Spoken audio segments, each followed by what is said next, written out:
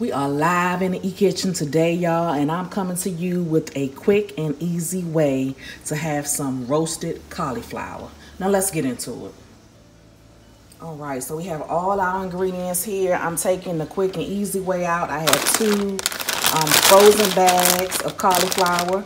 I have my measuring cup, some olive oil, some pink Himalaya salt, some ground cumin, some roasted garlic and herb, grill seasoning, and some black peppercorn. So what I'm gonna do is I'm gonna start off with the olive oil.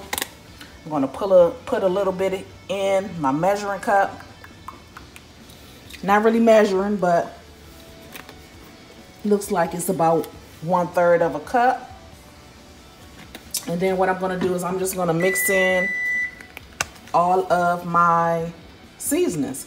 You heard the oven in the background is ready to go, so let's get started, y'all. I'm gonna put our seasoning in. I'm gonna take this top off. Just make it a little easier. Cumin is an excellent seasoning to use. Smells good, tastes good, all that good stuff. I'm gonna take this top off as well and just add some garlic and herb. And then I'm gonna grind in some pepper and some pink Himalaya salt.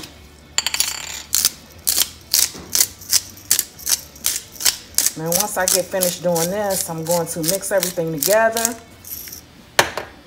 Put my cauliflower on my baking sheet that's right behind me. And put it in the oven. 350. Maybe a little higher.